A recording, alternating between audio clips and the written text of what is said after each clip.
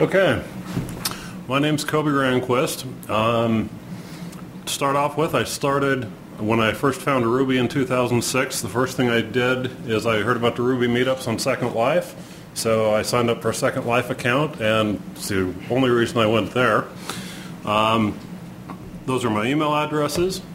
I am part of the LA Ruby users group, which we are in the process of getting underway. There's a URL there for that.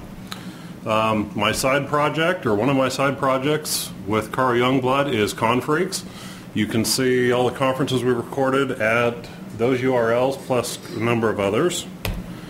I'm going to show you a plugin that was written by, or a plugin or a gem that was written by one of my coworkers, Jacob Dunphy. It's called Kablame. Why would you use Kablame? Basically, someone on your team isn't pulling their weight. Kablame. You can read the rest of the bullet points. I like the last one, which, as you'll see in just a moment, is exactly why it was created. Just wanted to be a real show-off jerk who wants recognition for all the tests you write and think nobody respects you at the office. This will show them. This is Kablame, ran on the web tier of yellowpages.com, and Jay Dunphy's got 21,000 lines.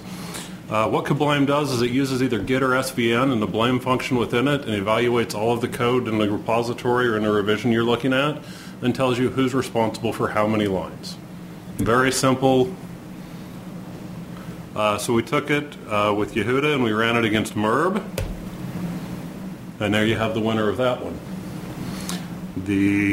So it's a simple, fun utility. It's more for humor than anything else, because all it does is tell you who's responsible for the number of lines in the plugin. The other piece I referenced there, I also work for yellowpages.com. We build a consumer website. We're running on Nginx with Rails. We use no active record in the web tier. We have a service tier, which is also Rails on Nginx. We use a fast search engine as a back end. Everything's very RESTful. And we use an Oracle DB when we don't get our data from the search engine. We also develop client apps. We have an iPhone native app team. We have a web app for the iPhone. We have a number of J2ME apps that are deployable on all the handsets. We also build a ton of stuff with search and data. We have huge business listing repositories, frequent updates from a wide variety of sources. We've got a bunch of interesting R&D projects going on. We do natural language search. We've got some really fun stuff we're planning with web crawling and voice recognition.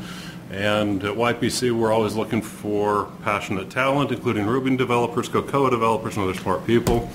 And we have desks. And if you can't see the picture there, that's actually a Russian beer. And the way I refer to it is Ruby's the only language that the Russians found awesome enough to turn into a drink. So you've got a Russian beer. And that's it, unless somebody actually has questions about Yellow Pages and this Rails scale.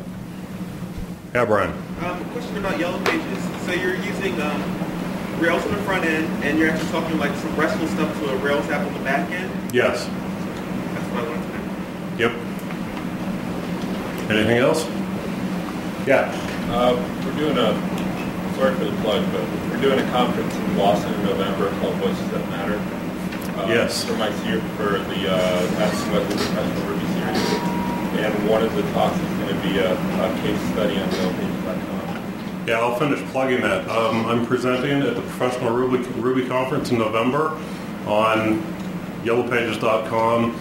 The big rewrite, because in June of 07, they launched a new site, threw away 250,000 lines of Java code, and replaced it with, I forget the exact count, but a lot less lines of Rails.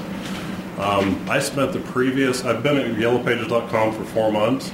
I spent the 2.5 years prior to that as an independent freelancer similar to Terralian, basically doing work out of Salt Lake City, Utah.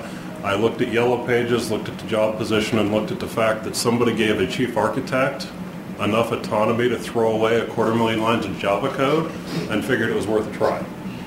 So